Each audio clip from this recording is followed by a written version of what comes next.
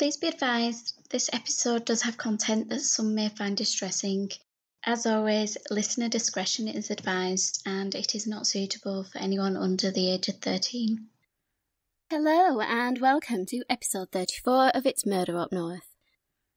Before I start, I just want to send my love and thoughts to the family and friends of Kieran Bimpson. He was the father of 3-year-old Francesca Bimpson, who died in an arson attack at her home in Merseyside. Kieran dedicated his life to honouring her memory by campaigning for better support for those who lose loved ones through violent crime. Kieran died on the 31st of July 2020 after a suspected heart attack. May he rest in peace and be reunited with his baby once more. I also just want to apologise for the delay in releasing last week's episode. Unfortunately, me and technology don't always get along. This week's podcast of the week is That Is So Fucked Up, hosted by Ashley and Cam. I've just started listening to the show and became hooked after the first episode. I highly recommend checking them out. Here is a sneak peek. that is so fucked up. It's fucked up, so fucked up. It is just so damn fucked up. That's fucked up. This is That's So Fucked Up, a podcast about cults, murder, and other fucked up stuff. Like, really, really fucked up stuff. He cut off her nipples, tore out her heart, tied it to a rope, and hung it on the wall. This cult has everything: magic, rituals, child sacrifice, cloaks, daggers, and even a little arms dealing. The fucking sharks ate Mark under the dinghy. Strangled him to death so violently that he ended up asphyxiating on his own vomit. Ugh. We're your hosts. I'm Ashley Richards. And I'm Cameron Dexter. Join us every Fucked Up Friday on Apple Podcasts, Spotify, And everywhere you listen to podcasts. That's fucked up. Now, let's head to the episode.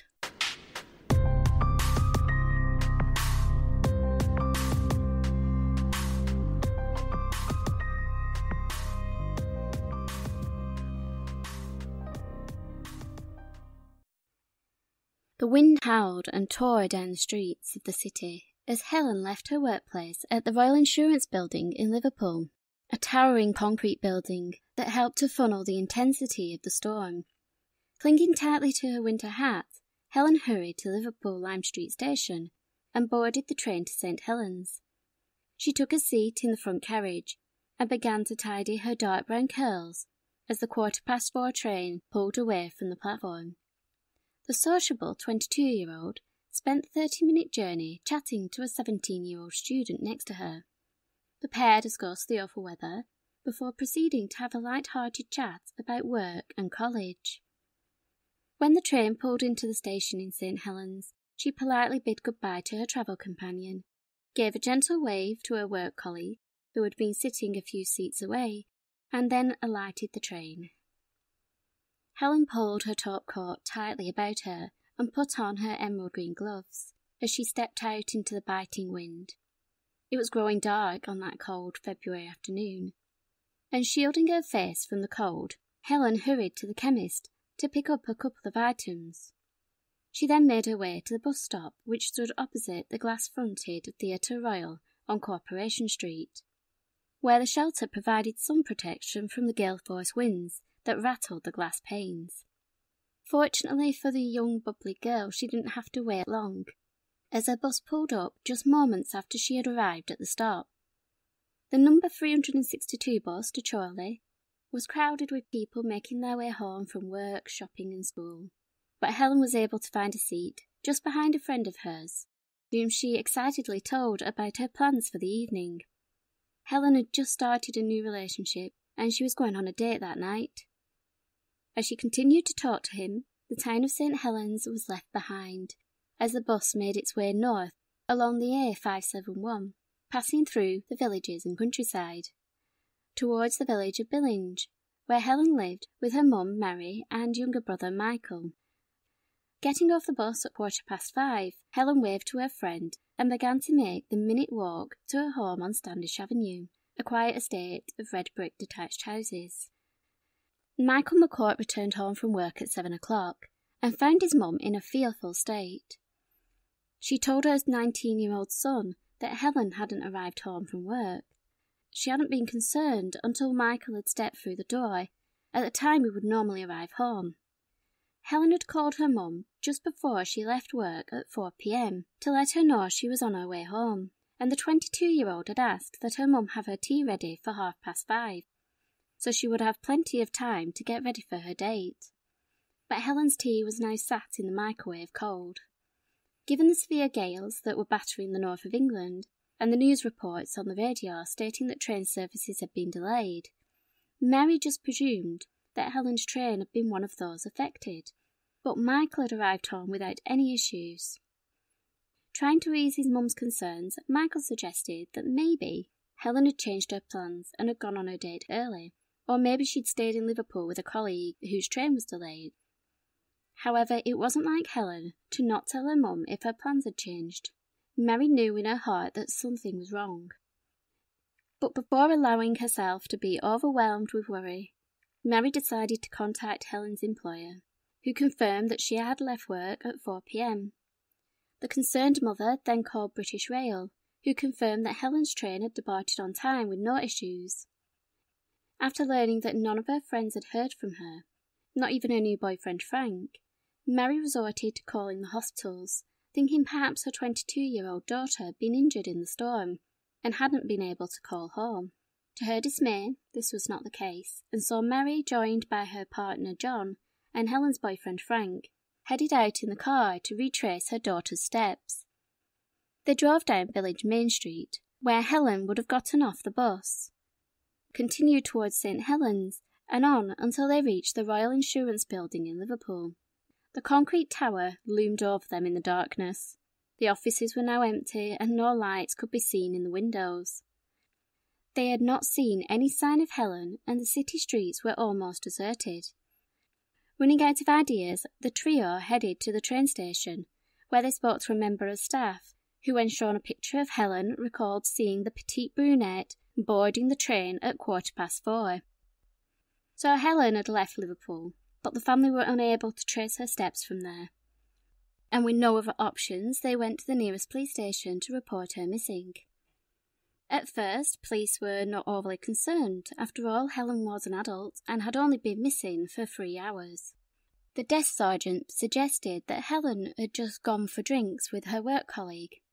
However, Mary's insistence that something was wrong seemed to sway them to search for Helen. A radio call was made to all officers in the area to be on the lookout for a 5-foot-tall brunette with blue-green eyes, wearing a top coat, navy trousers, green gloves, and a pair of pearl and opal earrings. Yet as the night passed and the first light of morning arrived, and the devastation of the storm was clear to see, with fallen trees and damaged properties, in the McCourt house their own nightmare was unfolding. Staying up all night, they listened for the front door to open, or the phone to ring, just wanting to hear Helen's bubbly voice. But their hopes were answered with silence. With no sightings of Helen overnight, investigators started by looking at her movements on the day she was last seen, beginning with her day at work. During interviews with her colleagues, officers learned that Helen was excited about her date that night, but she was nervous about where she and Frank were going to go. During her lunch break, Helen sat with her friend Susan Fisher, who recalled Helen showing her a scratch on the back of her hand, which had been inflicted by a ring or fingernail during an altercation. It transpired that 2 days before she disappeared, on the 7th of February 1988, Helen had gone to her local pub, the George and Dragon, where she'd met up with some friends and shared some photos. One of her friends warned her that she should be careful because the pictures included an image of a man with a woman that wasn't his girlfriend. Unfortunately, the girlfriend was in the pub at the time, and upon learning that Helen had these photos, she confronted the 22-year-old in the pub's toilets. Janice Mullen, whose boyfriend was in the photos, pinned Helen against the wall and began to shout and swear at her. The altercation was overheard by the landlord, who broke up the argument and proceeded to ban Helen from coming back to the pub. Susan stated that she was surprised by this incident, as Helen wasn't the kind of girl to get into fights, and she advised police that the Georgian Dragon was where Helen spent most of her free time, that she was so upset that she may not be able to go there for her date. Making inquiries at the train station, officers were able to talk to 17-year-old Paul Mackey, who was the student Helen had spoken to the previous day. He remembered talking to a young lady who worked for Royal Insurance, and said he spoke to her until she reached her destination of St. Helens. They also spoke to a colleague of Helen's that had had a brief conversation with her before the 22-year-old had left the train. Due to the police acting so quickly, they were able to speak to many witnesses while their memories were still fresh, questioning commuters within 24 hours of Helen's disappearance. Witnesses are not always reliable, with one passenger claiming while at Liverpool Lime Street Station they gave a woman matching Helen's description some money for her trip home. As the woman claimed, her purse had been stolen. However, given that Helen was able to go shopping and board her bus to Billinge, it does call into question the reliability of this witness's recollection. Police became certain Helen had managed to get the train to St. Helens. They were able to trace her route to the bus shelter outside the Theatre Royal, and confirmed that she had passed a fish and chip shop and bingo hall to get there. It was quickly established that Helen had boarded her bus to Billinge. Once again, officers were able to talk to people who had seen her. These included her male friend that she spoke to, and they also got a statement from another one of Helen's friends, Yvonne Keeley, who told police that, quote, Helen was just her normal talkative self. She is always a real chatterbox, and on Tuesday night she just never shut up. There didn't seem to be anything wrong. She got off the stop before me, alone, I think, end quote. Having established that Helen had made it within 250 yards of her home, police appealed for witnesses to help them establish her movements. Chief Superintendent Eddie Aldred stated, quote, the bus she travelled on was quite crowded. It was the 362 bus, which left the Theatre Royal at St. Helens at 5 p.m. After Helen's journey, the bus continues its journey to Chorley. Because the weather was so atrocious, we are examining the possibility that Helen was offered a lift home by someone she knew. On February the 11th, 1988, 2 days after Helen's disappearance, police began conducting searches along the route from the bus stop to Helen's home, including properties where a man lived alone or was alone on the night Helen went missing. One property along the route was the Georgian Dragon pub, which sat on the corner of Main Street and Garswood Road. During the late 80s, it was classified as a fun pub, and from photographs of the interior, it appeared to have a medieval castle theme. Police were interested in the pub, not only because it was on Helen's route home, but she was a regular patron. This, combined with the altercation she had days before her disappearance, made it a place they hoped they would gain some vital information. The pub landlord, married father of two, Ian Sims, welcomed the officers into the establishment and gave them permission to search the premises, including the flat above the pub. While talking to Ian, he told them that he stayed in the flat on a night and his family lived in the village. This caused police to question him regarding the women's clothing that they had found in his wardrobe. It was at this point he admitted to having an affair. Concerned that the pub was beginning to fill with customers, the officers suggested he came to the station to provide them with a statement, hopeful that he would be able to provide them information about Helen and the altercation over the photographs. At the suggestion of going to the station, Sims began to experience a nervous reaction. He appeared to be having an anxiety attack. He managed to calm down enough to call his mistress Tracy to come and look after the pub while he went to the station. While waiting for her arrival, officers continued to talk to Ian. They inquired about why there was dirt in the bathtub, to which he explained they would need to speak to Tracy, as she was the last one who used the bath. Just as Tracy arrived, the officers had begun talking to Ian regarding what he knew about Helen. He advised them that he only knew her as a customer at the pub and didn't know much about her other than that. Upon arrival at the police station, Ian was escorted to an interview room, where he was reminded he was not under arrest, and they just required a witness statement from him. During Ian's questioning, he contradicted his earlier statement that he only knew Helen as a customer. He confessed to police that he had almost slept with Helen on one occasion a few months earlier. When asked about his whereabouts on the 9th of February, Ian stated he had been asleep, or possibly working in the office at the pub till 7:20. He then went to the local garage, before going to see his family. He claimed he was only there for 10 minutes, as he and his wife had argued because she had learned about his affair. Sims returned to the pub at 8 o'clock, where he was joined by Tracy half an hour later. He proceeded to explain that the pair stayed in the flats until he went to carry out closing procedures in the pub at 11 p.m. His mistress stayed with him until 2:30 in the morning, at which point he went to sleep. The police then questioned Sims about the scratch marks on his neck, which he explained were from the argument with his wife regarding the affair. However, investigators began to suspect that Ian Sims was hiding something, when his wife denied that she scratched her husband during an argument, which caused Ian to change his story. He then suggested the scratches must have come from the altercation between Janice and Helen, speculating that perhaps one of the girls had scratched him when he attempted to break up the fight. A doctor who looked at the scratches confirmed they had been caused by a fingernail. However, they were no more than a couple of days old, meaning they were unlikely to have been caused during the fight in the toilets. It was a statement from Tracy that also led police to question Ian's truthfulness.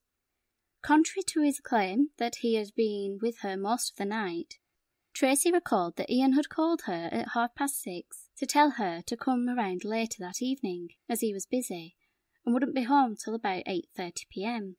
However, he did not arrive at the pub till 10 o'clock, leading police to question why had Ian lied and what had he been doing between 6:30 p.m. and 10 p.m. When these contradictions were put to Sims, he stated that he had not told the truth because he was ashamed. He claimed that following the argument with his wife, he had driven to Southport, a seaside town that was almost an hour away from Billinge, where he sat in his car on the seafront and cried about the state of his marriage. Just 3 days after Helen McCourt had disappeared, the police arrested Ian Sims. Not only had he continued to change his story, but a search of his vehicle and the pub had uncovered some key evidence.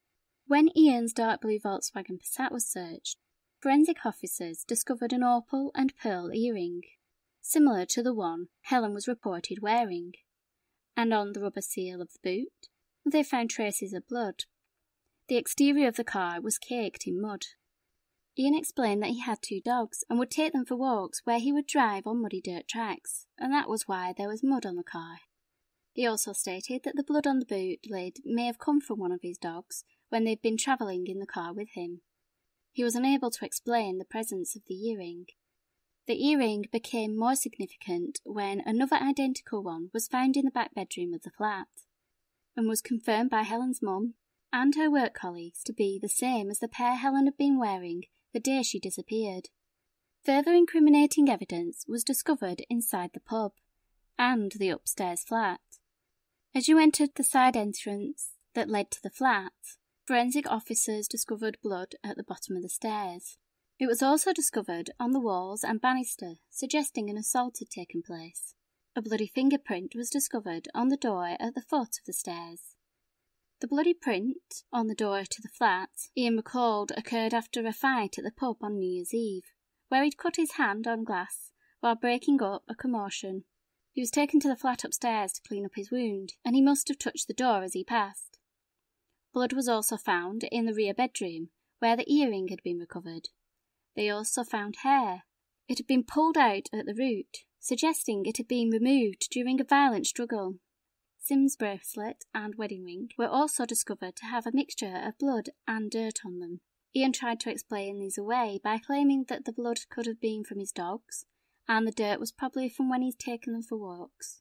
He was, however, unable to explain the hair, which was confirmed to be consistent with Helen's hair type and colour. While police waited to verify the origins of the blood, they turned their attention to collecting further evidence and statements. The first witness statement came from a man who had gotten off his bus 5 minutes after Helen had gotten off hers. This witness told police that as he walked towards the Georgian Dragon, they heard a loud, high-pitched scream, which was ended abruptly, but there appeared to be no sign of trouble. Shortly after the scream had occurred, the manager of a restaurant close to the pub heard the sound of cleaning coming from the George and Dragon, which they thought was unusual as the pub was normally cleaned in the morning. The pub's cleaner confirmed to officers that the pub was always cleaned in the morning, and Ian didn't do any cleaning. So when she arrived for a shift on the 10th of February to find Ian cleaning the carpet at the bottom of the stairs with bleach, she was surprised, not only to see him cleaning, but to see him awake, as he was normally asleep when she arrived at work. He apparently told her his dog had made a mess on the floor and he was cleaning it up. That poor dog is getting blamed for everything. In the days following Helen's disappearance, a reconstruction of her last known movements was carried out. Vast areas of land were searched, including woodland, farms, the Manchester Ship Canal and the River Irwell. There were also old mines and cave systems to investigate. Over 2,000 people arrived to help in the search for Helen, and in total thousands of acres were covered by police and volunteers. Yet no sign of the missing 22-year-old was found, and the prime suspect was refusing to admit any responsibility for her disappearance. One major discovery had been made within 14 hours of Helen's disappearance. However, due to the finding being reported to a different police force, it was not automatically connected to her case. At 7:30 a.m. on the 10th of February 1988, Gordon Bannister was at the old steelworks tip at Hollins Green, which is about 17 miles from Billinge, when he witnessed a car on the canal bank. Shortly after the car had left, he spotted a pair of underpants, a blue Labatt sweatshirt, blood-stained towel, and a sock, which, given its position still inside the trouser legs, and the fact it was dry, could not have been there all night, as the strong gales would have blown it away. Not far from these items, Gordon found a pair of boots in the middle of the footpath, and a pair of jeans on a bank, which he stated, quote, "The jeans were concertinaed on the ground as if he had just stepped out of them. They were muddy, and the day was wet. I put my hand over the top of them, and it seemed to be warm to me. None of the clothing was wet. I have a sensitive touch. Most bakers have. I could feel the warmth of the jeans. I thought to myself, they had been dumped there a few minutes before I arrived. Considering the towel was covered in blood, I looked around for a body. I then went home," end quote. The vehicle Gordon had seen matched the description of Ian's car, and more significantly, the Labatt sweatshirt was linked to the George and Dragon pub, which had promotional material for the Labatt brewery. Initially, Ian denied that they belonged to him, but once again Tracy contradicted his denial when she confirmed they were his clothes. Ian would go on to claim that these items must have been stolen off the radiator at the top of the stairs in his flat. Police continued to attempt to locate Helen. While this search went on, they did receive news from the forensic lab, which confirmed that the numerous blood samples that had been recovered were of human in origin. However, because they had no sample of Helen's blood, they were unable to confirm it was hers. Despite the mounting evidence against him, Sims continued to maintain his innocence, and with no signs of a body, officers were concerned that they may not be able to secure a conviction, even though they had strong forensic evidence, which became more compelling in March, when just 3 miles from where his clothes were found, Helen's handbag was recovered in undergrowth, close to the banks of the River Irwell. Alongside her bag was a black bin liner, which was found to be from a roll that was in the pub. This was discovered by a visit to the factory, where investigators learned that each roll that was produced had a unique perforation.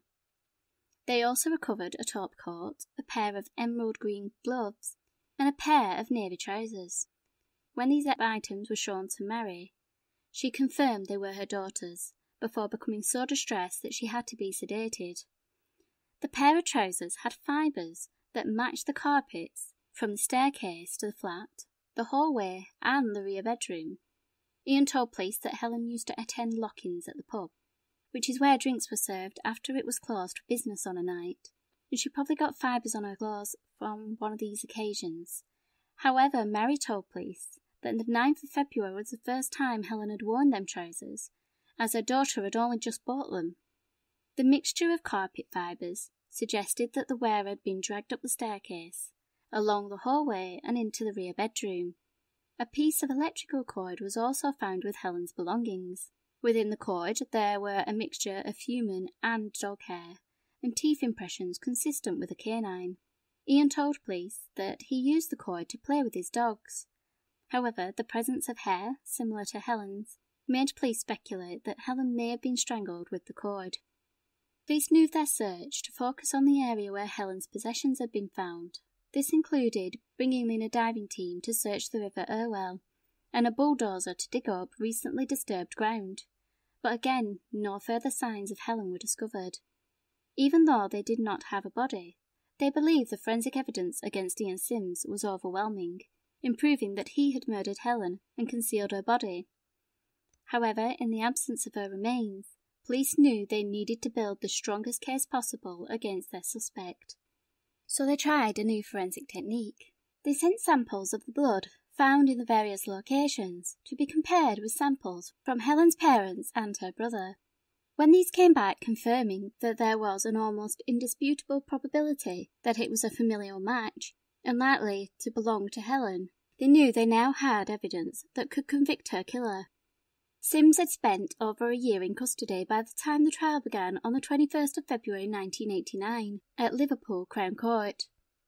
The defendant continued to maintain his innocence, and despite their best efforts, Helen's remains hadn't been found, which made the trial one of the first cases to go to court despite the absence of a body since the Second World War.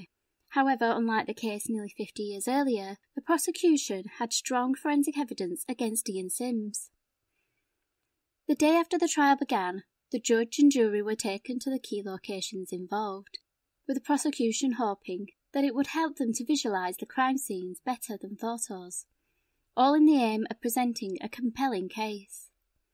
The prosecutor, Brian Levinson, delivered his opening statement, quote, "The Crown alleges that she was murdered, and her body hidden so well that it has not been found, although very considerable effort had been put into looking. The Crown further alleges that the person responsible for murdering her, and then trying to cover up the murder, is this man, Ian Sims." Regarding the dates of the 7th to the 10th of February, Mr. Levinson implied that Sims had lied to the police about where he had been and the times he had claimed he had been there. He tried to use his wife and mistress as alibis. Both women gave statements contradicting his. His wife denied she had scratched her husband, and Tracy told police a completely different timeline to the one Sims had provided, stating she didn't see him till 10 o'clock on the 9th of February. However, Sims claimed he had seen her an hour and a half earlier. So what was he doing in that time? Had he really been to Southport as he claimed, or was he disposing of Helen's body? With regards to the claims he was at Southport, Prosecutor Levinson stated, quote, "It was a daft lie. You were just panicking because you did not know what the police knew." In an attempt to portray Ian Sims as a compulsive liar, Prosecutor Brian Levinson asked the defendant, quote, "Would you agree you have perfected the art of lying so that you can do it not only with ease and skill, but also more successfully?" Ian denied that this was the case. The details of his affair were revealed to the court. 22-year-old Tracy Hornby told the jury about her affair with Sims, which started when she was 18, stating she met Sims in 1987 at the George and Dragon pub, where he was working as a bouncer. She stated that the relationship became intimate at the end of 1986. She went on to state that she did not know Ian's wife personally, but had seen her around the village. She continued by saying that in 1987, when Ian began sleeping at the George and Dragon, following security concerns, she used to stay with him.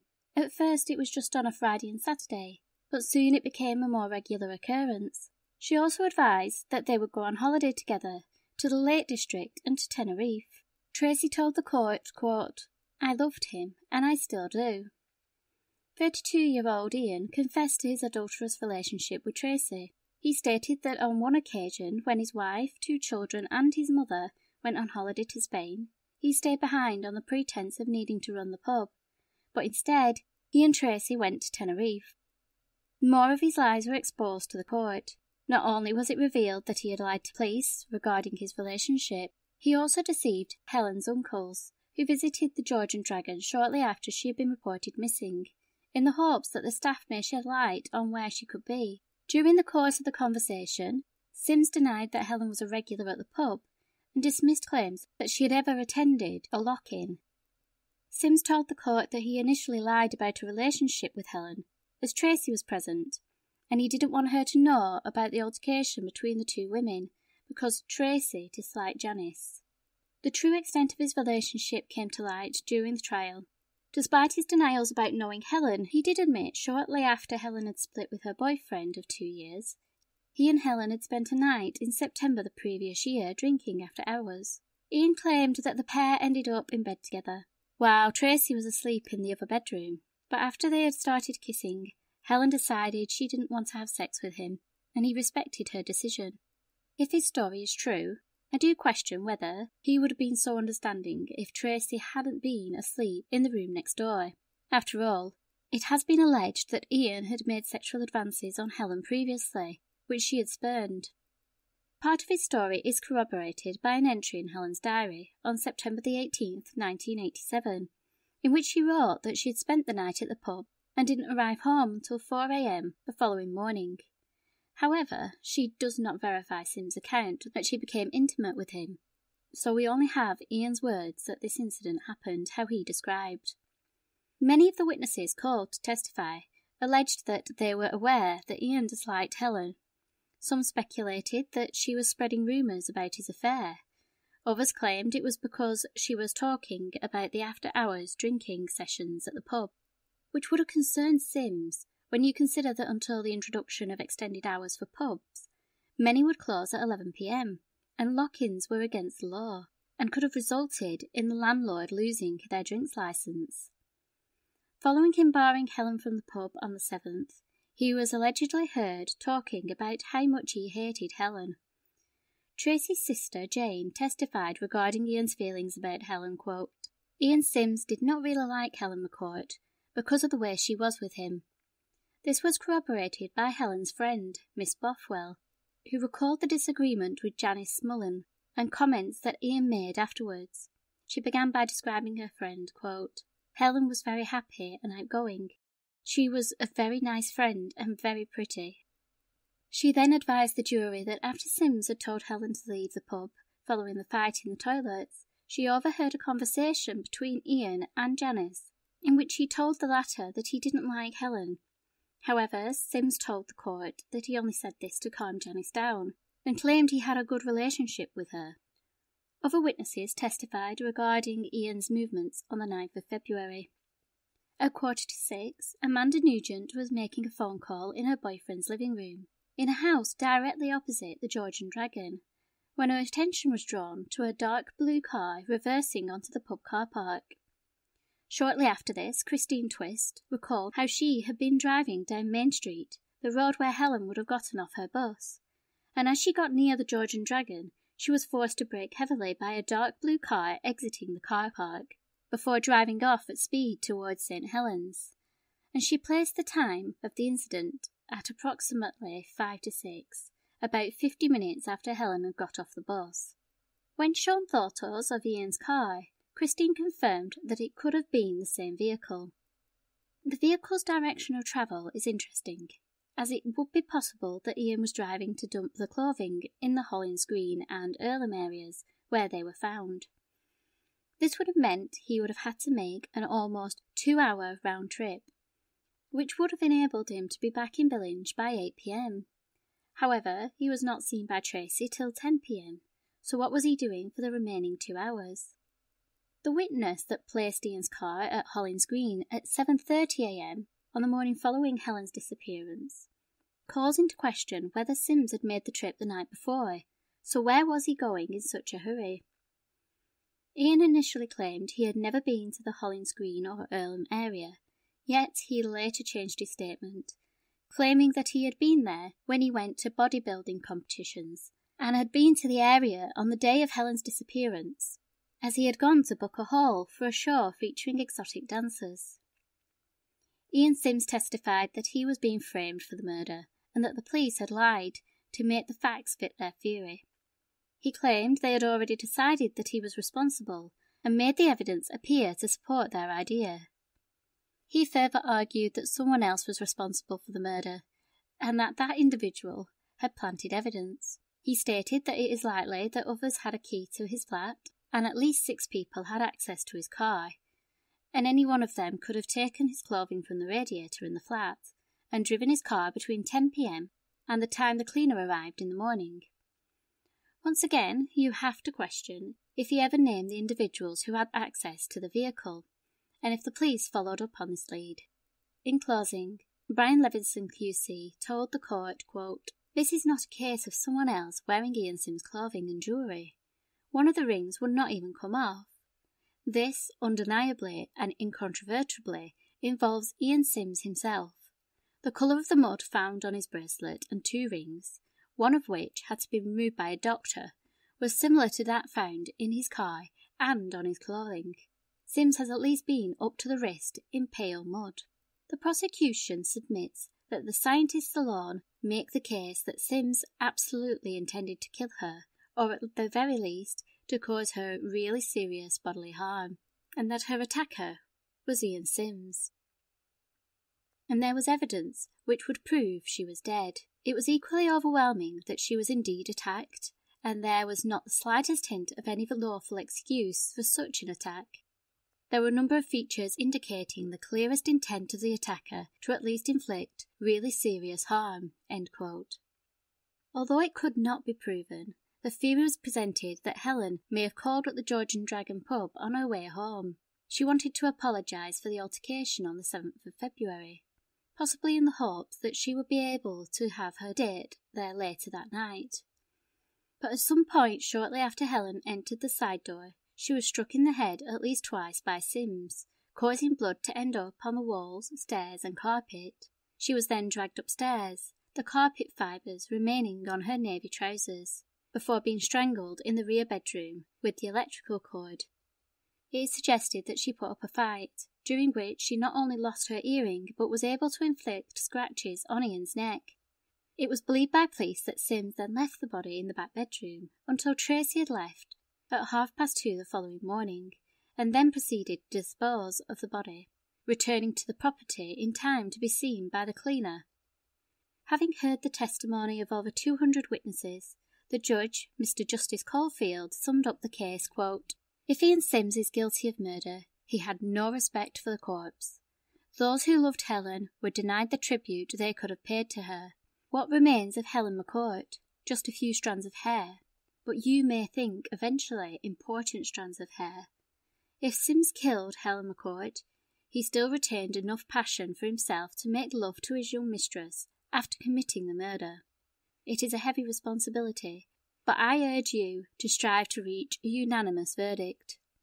And that verdict was reached after 5.5 hours of deliberation. When the foreman announced that the jury had found Ian Sims guilty of the murder of Helen McCourt, and he was sentenced to life in prison with a minimum term of 16 years, which meant he would have been eligible for parole in 2001. However, despite many appeals and parole hearings, Ian Sims remained in prison until earlier this year, much to the dismay of Helen's mother, Mary.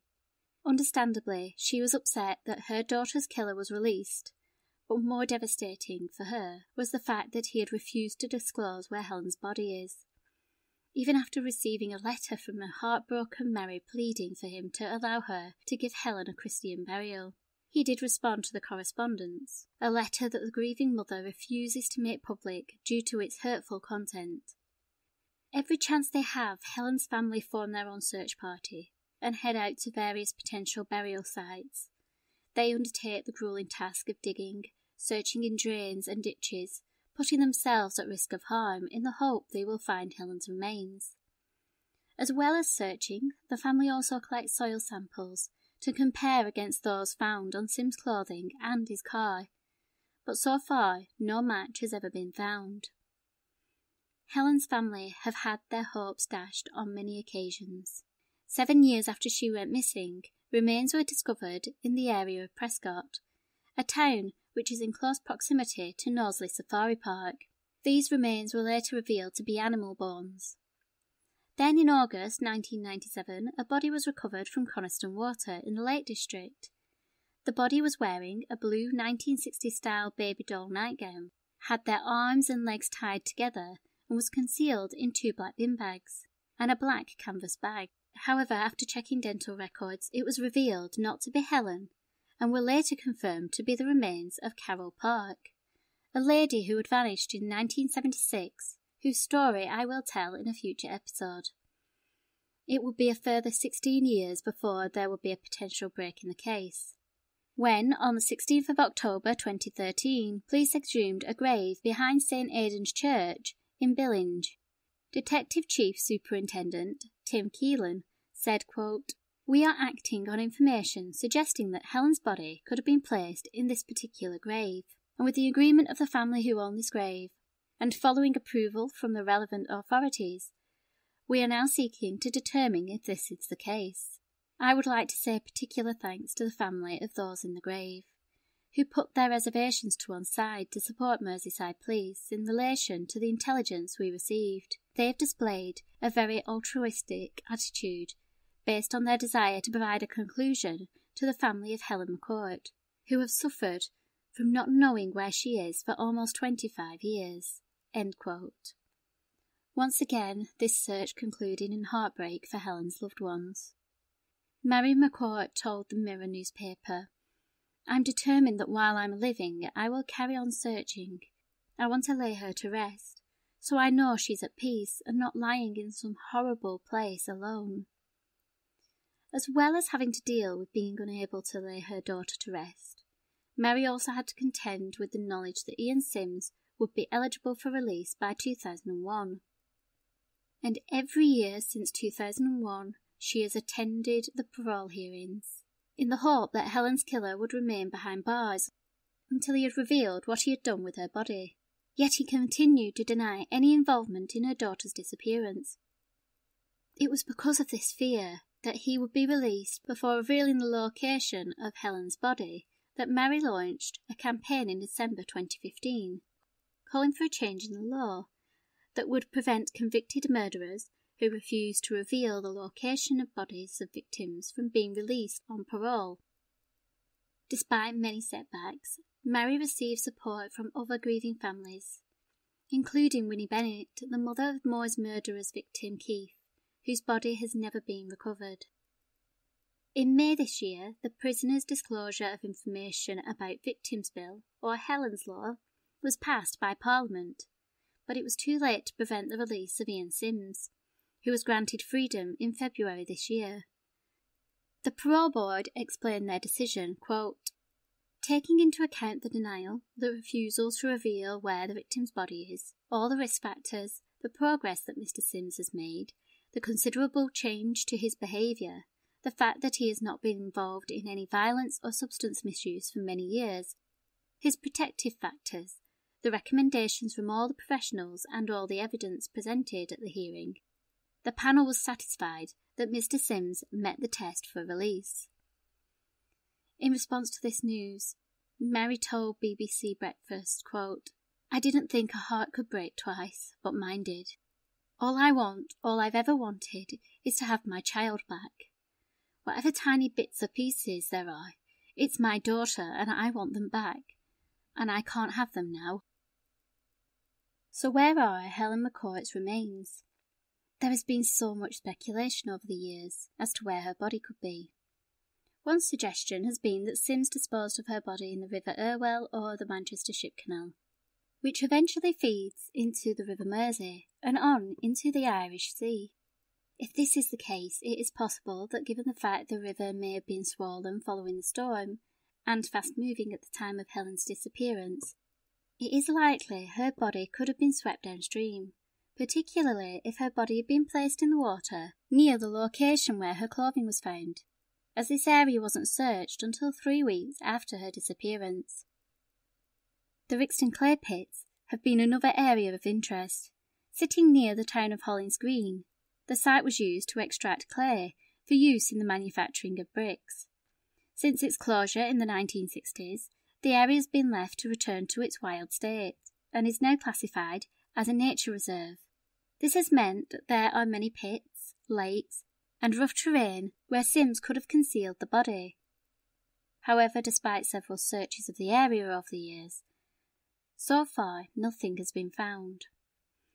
Billinge and the surrounding areas were known as mining communities, and as such, there are numerous abandoned tunnels and mine shafts, as well as natural cave systems, all of which would be places a body could be hidden. It is also speculated that there is access to an old tunnel beneath the George and Dragon pub. However, if this was the case, surely the police would have searched them. The final suggestion I have read is the speculation that Ian Sims disposed of the body in the incinerator at the now demolished Billinge Maternity Hospital. It is alleged that he had a friend who worked at the hospital and had access to the incinerator, and this friend would allow Sims to dispose of the pub's waste there on occasion, which does seem like a viable option if true. My only question would be, if Sims had burned the body, why didn't he destroy the clothing and other items in the incinerator too? Sadly, it's been over 30 years since Helen's disappearance, and the chances of her remains being found grow slimmer every year. And now that the only person who possibly knows the answers is free, and has no incentive to talk, unless he has a change of conscience and chooses to end the heartache for Helen's loved ones. However, I doubt that will happen, considering Sims has always maintained his innocence. By disclosing the location, he would be confirming his guilt. Thank you for joining me for episode 34 of It's Murder Up North. As always, you can support the show by listening and telling your friends, leaving a kind review on iTunes, joining the Facebook discussion group or Twitter, or you can sign up to Patreon for early access to ad-free episodes and other exclusive content. Episode 35 will be available on Sunday. So in the meantime, keep an eye on those shadows.